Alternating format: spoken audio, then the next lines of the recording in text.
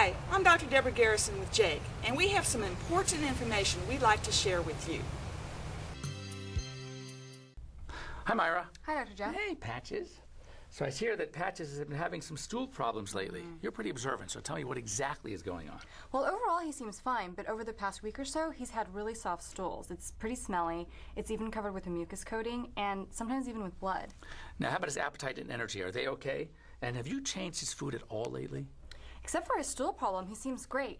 As far as his food goes, he's been eating that same food you recommended, and he still enjoys it. Let me ask you a question. Do you ever take Patches up to the dog park or go hiking near any streams or lakes or ponds? Definitely, almost every week. It's his favorite thing to do. Is there anything I should be worried about? Well, based on the history, it could be a lot of things, but I'm really suspicious that he may have picked up a parasite, specifically one called Giardia. Giardia? Yeah, Giardia is a one-celled protozoan parasite that can be picked up from the feces of an infected animal, or from drinking water or eating food that was contaminated with the organism shed from the feces of these infected animals. And the organism attacks the small and large intestine. It interferes with digestion and absorption, thus the diarrhea and the mucousy stool, and sometimes even with blood. And in advanced cases, the animals can actually start to vomit, stop eating, and maybe lose weight.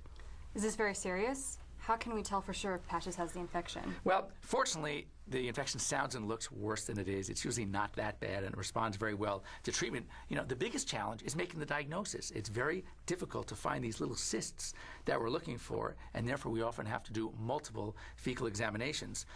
Now, in tough cases, we can resort sometimes to a blood antigen test to help us make that diagnosis. So if Patches tests positive, how do we treat him? Could I have prevented this? Well, there are a number of treatments available, either specialized antibiotics or specialized anti-Giardia medications. And though none of them are always 100% effective, they're usually pretty good at keeping the infection in check.